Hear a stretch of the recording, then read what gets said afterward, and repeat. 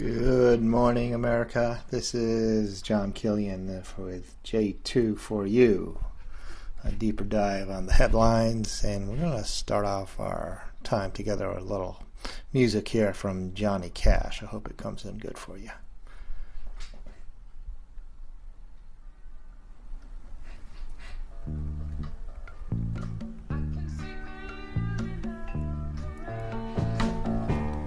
I can see clearly now, the rain is gone. I can see all obstacles in my way.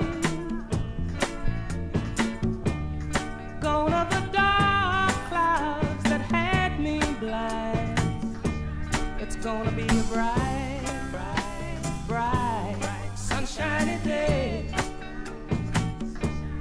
Gonna be a bright, bright, sunshiny day. I think I can make it now. The pain is gone. All of the bad feelings have disappeared. Here is that rainbow I've been praying for. Gonna be a bright, bright, bright, sunshiny day. Look all around, there's nothing but blue sky.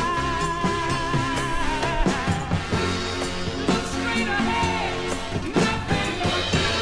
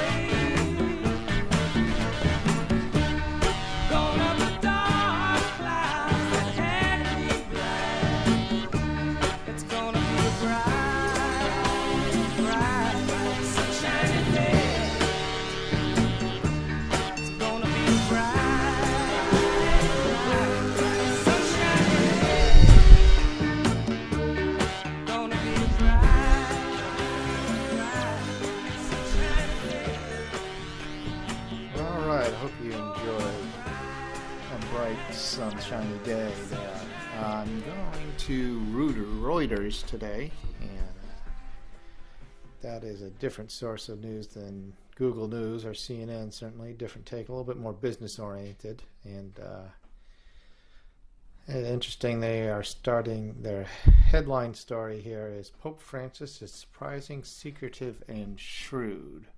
Kind of raised some eyebrows yesterday. The Vatican put out some guidelines on cremation and how you should handle the remains, saying it's okay to cremate people, but you need to bury the remains in one place. You can't spread them out over the sea or what have you. And it's, it's another one of these cases where somebody in the Vatican has too much time on their hands, I guess, and do a lot of us who came up in the Catholic faith but moved on, really need somebody else telling us what to do with the mortal remains of our loved ones. I don't know that the church has a valid role. So this is a story about an 88-year-old Albanian was watching Pope Francis on television. To his astonishment, he heard the pontiff mention his name. Yes, Francis announced that the simple white-haired priest who had spent many years in jail during Albania's communist dictatorship was to become a cardinal. Wow, that's one way to find out. Yes. So cardinals pick the popes, and the popes pick the cardinals, and that's how the Catholic Church works.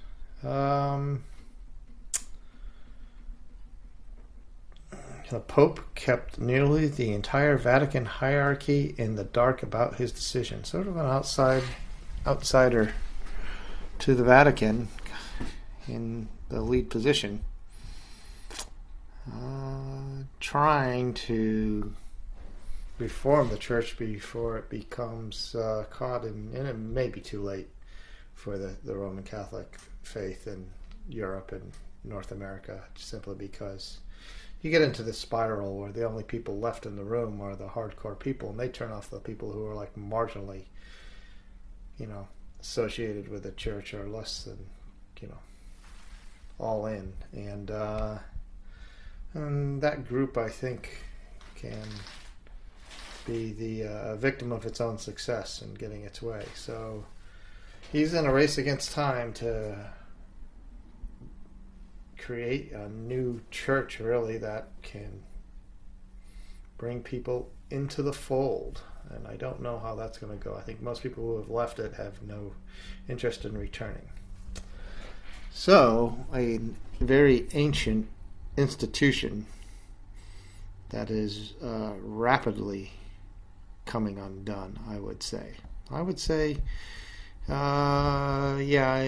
don't think they can kind of outgrow the legacy of the bad effects of a celibate clergy and that kind of stuff. U.S. rocket hits Islamic State targets in Mosul. Yep. We're definitely in a state of war with ISIL. Albeit limited to not a large footprint on the ground and more air assaults. U.S. Rocket City. Okay, Clinton leading among many young voters. Harvard poll finds. No surprise there. Russia beefs up Baltic fleet amid NATO tensions. Yeah, what's that going to achieve? I don't know. They're trying to flex their muscle, trying to... I don't know what the goal is there. Putting us on notice not to mess with them. I think this might be posturing, having to do with Syria and the fact that maybe Hillary would want to create a no-fly zone should she become president, which is entirely likely. There's a lot of moving parts going on in the vacuum filled by the demise of ISIS. Now you have a resurgent Iraqi, you have Turks in Iraq, you have Turks in Syria, and you have Russians flying sorties all over Syria, and it is a crowded place there. So then there's this whole matter of the Ukraine and the Crimea. So the Russians have extended themselves militarily into places they weren't before. I know they had a modest token increase of NATO troops sent into the eastern part of the Eastern Europe. So, yeah, there's a bit of saber rattling going on, a low level feud going on, posturing, I would say, nothing eminently dangerous. Pro-immigrant protesters snarl New York City morning commute. Let's check that out. Protesters holding a pro-immigrant sign blocked lanes on the George Washington Bridge. Holy mackerel, briefly halting traffic during the morning rush on the busiest U.S. bridge. Yeah, that's one way to gain attention. I don't know if it wins you any friends. Port Authority of New York said delays were as long as 90 minutes on the bridge's upper level. 10 protesters were arrested. All right, there is quite a bit of customs actions. There are a lot of people being deported quietly, it would seem, right now, under this Obama administration. Immigration Agency oversees thousands of deportations weekly and has deported more than 2 million immigrants under President Barack Obama, more than under any previous administration. Pictures posted on social media show protesters clasping a banner that read, "Resist, organized, rise up." I don't think too many of us would have thought that the Obama administration was so vigilant on the whole deportation scene. But apparently, looks can be deceiving. They're more than willing to deport people. So... this is the time when Republican Governor Chris Christie is going through a trial for closing down lanes. Not a popular thing to do in New York City. Inmates, officer injured during fights at jail in Chicago. 8 inmates and an officer were taken to the hospital on Tuesday after they were injured during several fights at a jail in Chicago. Tough job. Dangerous job. And I don't want it. Marine pilot ejects from plane, suffers minor injuries. U.S. Marine Corps fighter jet pilot suffered minor injuries. What else is going on in Reuters? Anything? Let's take a look at their top 5 here. We talked about Russia beefing up Baltic Fleet, Pope Francis, U.S. Rock City, clouds gather in a rooftop solar's biggest U.S. market. Okay, here's something important happening on a long-term systemic basis. It's the continuing emergence of solar power as an alternative to our current carbon-based approach to powering everything. Let's see if I can get it to come up. There we go. Clouds gather in rooftop solar's biggest U.S. market. Oh, that sounds like a bad thing, right? For years, the quiet, winding streets of Scripps Ranch neighborhood has been pure gold for solar installers. Thanks to high power prices, hot summers, and large homes to cool, a great share of Scripps Ranch residents have embraced solar power. All right. This is in California. Rooftops of some 2,000 homes, 26% are fitted with panels in Scripps Ranch. Okay. So, what are the clouds here? Let's go down. The growth has been rapid. In July 2014, San Diego installer Sullivan Solar put up its first solar system, Scripps Ranch's Pine Castle Street, celebrating with a block party. Pizza and wine paid off. Sullivan installed systems on 11 of 48 homes on the street. If you can afford the upfront, it's a no-brainer. As much as Scripps Ranch symbolizes rooftop solar's success, it also illustrates the challenges facing the industry today. After rising 64% in the first half of the year, in Scripps Ranch, installations tumbled 50% in July and August combined, according to utility data. Across California, growth has also slowed this year, and in the third quarter, installations dropped year over year. Surprising. Industry watchers say many factors are at play, including shrinking incentives. Yeah, that'll do it.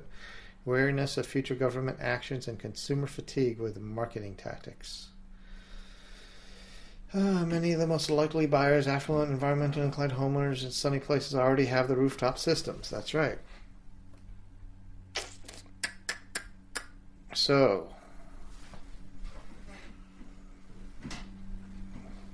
Scripps Ranch homeowners put up panels will still be able to sell power. They don't use the utility at the same retail rates as those who got it before the cap. But they'll have to pay $100, $200 more per year in fees. Yep.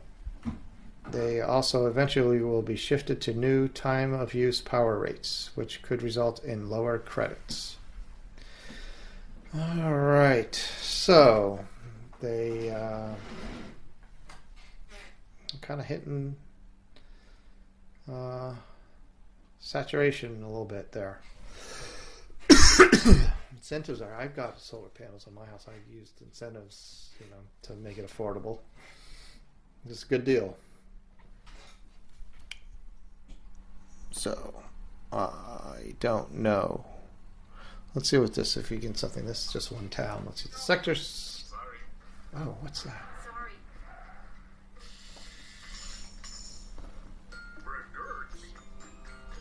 What is that? I was eating a Milky Way. Gosh, hats. They stink. Alright, so I think we're going to move on from Reuters. I didn't see too much there. Let's see what BBC's got going on. They got an interesting take on things. Russia ships will not refuel in Spain. Russia withdraws a request for warships to refuel in Spain following concern among NATO allies. All right.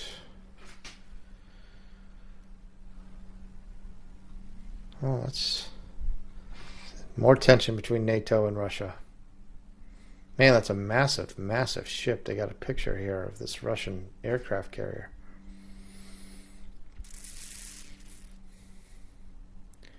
What else is going on here?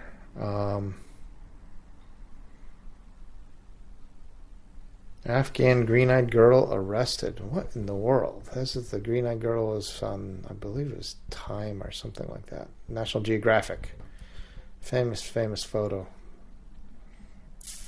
Afghan woman immortalized on the cover of National Geographic in 1985 as a green-eyed 12-year-old has been arrested in Pakistan for holding fake identity papers. You could face a fine and up to 14 years in jail? What in the world? Pakistan recently launched a crackdown against fake IDs. Pakistan's in rough shape.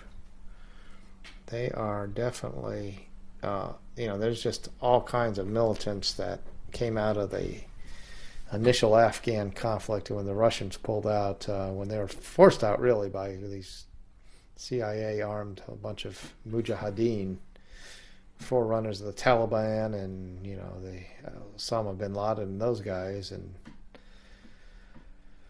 they're still around and they make things miserable for the Pakistanis now. They're the threat to the government, and they're paying to India too. They're just basically a bunch of very violent people who don't seem to be going anywhere fast. It would take a lot to eradicate them. And they're trying to destabilize a government that has nuclear weapons, so it's no small matter. So, anyhow, human interest story here about Pakistan. And there's more on Afghanistan. Afghanistan's looming refugee disaster. Yeah, what's going on with the Afghan refugees? Why Afghan refugees are facing a humanitarian catastrophe. Hundreds of thousands of Afghan refugees in Europe, Pakistan, and Iran are being forced to return home to Afghanistan by the European Union. Yeah. That presents a problem. What happens when they go back home? And there's a reason they left, right? An unprecedented humanitarian crisis is likely to be resulted as the refugees, many of them destitute, return to what is effectively a countrywide war zone, with the Taliban attacking half a dozen provinces. Moreover, the country's severe winter months are approaching. Supplies are even harder to obtain. Government in Kabul does not have the resources to help these refugees or resettle them as it focuses on the war. Okay. The reverse exodus of Pakistan's Afghan refugees. However, alongside that, let's see, it says at a conference in Brussels, international donors, including the European Union, pledged $15 billion for Afghan's development budget. However, alongside that generosity was a deal in which Afghanistan had to accept the return of over 200,000 Afghan refugees who flooded into Europe last year. Part of the 1 million immigrants who arrived in Europe. Yeah, they didn't all come from Syria. Afghanistan is another place where people are trying to leave in large numbers. EU is likely to accept many Syrian refugees because it considers Syria a war zone, but the EU does not consider Afghanistan a war zone, even though the country is torn apart by war. So, tough luck for the Afghans, I would say. Yes. You have to feel for them as, fellow human beings. I don't know. 200,000 is a lot to take on. What do you do with all these refugees in your country? And there's been a lot of concern about a lot of the Afghani men have been implicated in many sexual assault cases, and so even if the vast majority are perfectly amiable, peace-loving people, their reputation is tarnished, and governments don't always paint with a fine brush. So the EU will go to the extent of building a new terminal at Kabul airport to accommodate the arriving refugees. Isn't that nice? The EU foreign policy chief rejected reports that EU aid to Afghanistan was conditional on the Kabul government accepting back these refugees. Pakistan plans to repatriate 1.6 million registered and another 1 million unregistered Afghan refugees. Whoa, that's a lot. That's 2.6 million people, many of whom have been living in Pakistan since 1979. Well, that will just completely destabilize that country, I would think. I don't know what would come of it. They've been gone a whole generation. I don't know what kind of connections still remain in their home country. So, here's a country, Afghanistan, that we've kind of staked our claim to. We've put a flag down there. We've sent in a lot of troops through a lot of fighting. And the end result is it's still a mess. It's still got a bunch of people who are desperate to leave it. And there's still the Taliban fighting for power there. And we look a little bit like the Russians did back in '79. We've got this government left behind that can't really defend itself against the Taliban by itself. So we are still hanging around there trying to keep it up and running. Islamabad has given a March 2017 deadline by when all refugees will have to leave. Pakistan military has blamed Afghan refugees for taking part in acts of terrorism. Yes. So, although most suspects captured and shown in the media are Pakistani citizens. Without any declaration, the government has geared up its bureaucracy and police to hound out Afghans and send them packing. All right. The UNHCR is providing $400 for each registered refugee as a going home package. Okay. Iran, with 1 million refugees on its soil, is persuading some Afghans to return, even as it recruits Afghan Hazaras, who are Shia Muslims, to fight for the Syrian regime. Fight or die. Fight or go home. Thus being used as cannon fodder for the wars in the Middle East. They easily succumb because their futures are uncertain. They lack resources and jobs, while Iran promises them Iranian citizenship. Adding to the tragedy is the massive exodus of Afghans from their cities as the Taliban attack them. At least 24,000 people have fled Kunduz in the north since 3 October. That's the last couple of weeks, when the Taliban attacked the city for the second time in a year.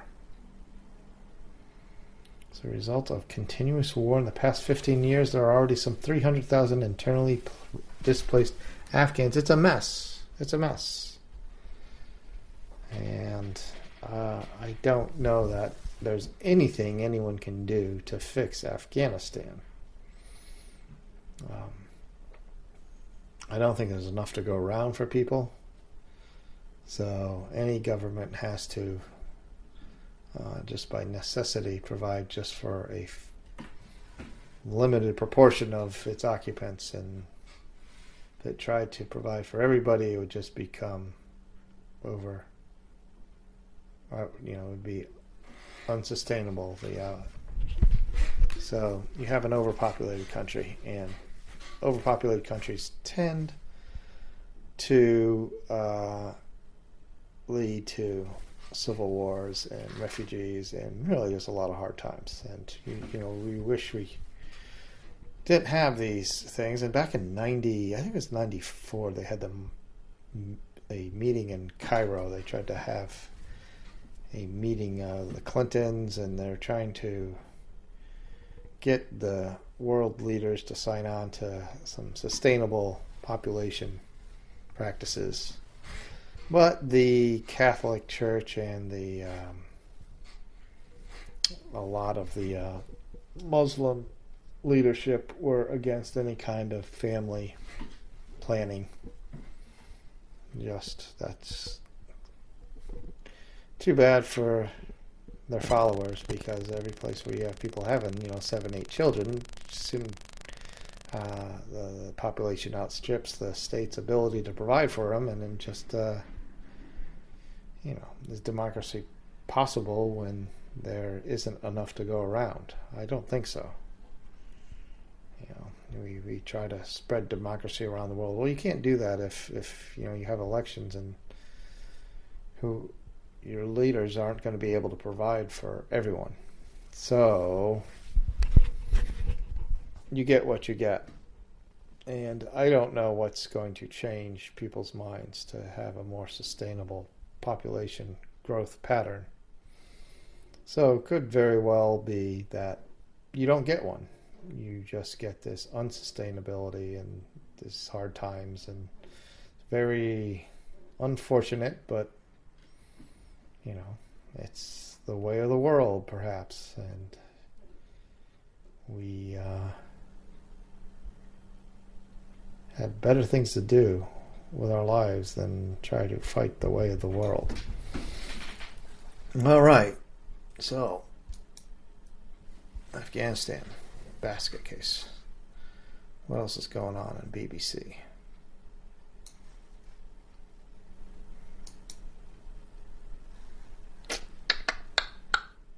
Obama ridiculed on Snapchat by daughter. Yeah, can believe it. Having 2 daughters myself. Trump ally says Kelly fascinated by sex. Oof. Newt Gingrich.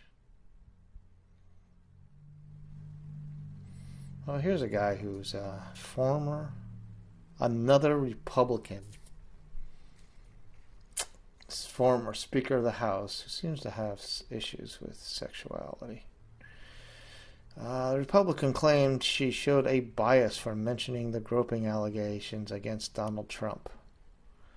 Ms. Kelly retorted she was not fascinated by sex, but by who was going to be in the White House. Yeah, that does increase attention on the matter, doesn't it? The fact that you're on the ballot for president. Mr. Trump publicly criticized Ms. Kelly on a number of occasions before she asked about derogatory remarks he had made, including calling women fat pigs. We've all heard this thing, but it was the mention of the leaked sex boast tapes in which the presidential nominee is heard to say he grabbed women by the genitals. Yes. Wonderful. And what's Mr. Gingrich on the Kelly files on Tuesday? See, the former Speaker of the House claimed the media was spending a disproportionate amount of time on the accusation of sexual misconduct, which Mr. Trump has denied. You are fascinated with sex and don't care about public policy, he told the bemused anchor. Yeah, well, it's hard to move on from that one, isn't it? Very hard to just pretend it's business as usual when you have a candidate with that kind of resume. But we got now less than 2 weeks to go, so that will be coming to an end soon. Migrants cleared from the jungle camp. Women work 39 days a year more than men. Well, this is something with a likely woman president coming up. I think these kinds of issues might get more attention than they have in the past by Washington. Women work on average 50 minutes more a day than men. The report says the prevalence of unpaid work burdens women and estimates that economic inequalities between the sexes could take 170 years to close. Wow. What is that? 170 years? That's quite a prognostication.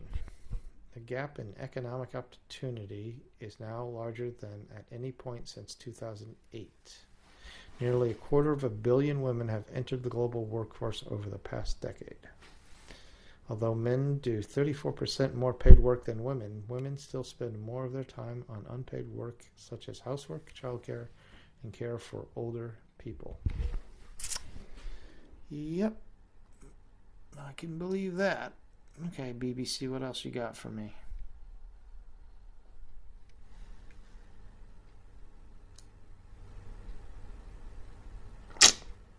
Our ideas about swordfish are all wrong.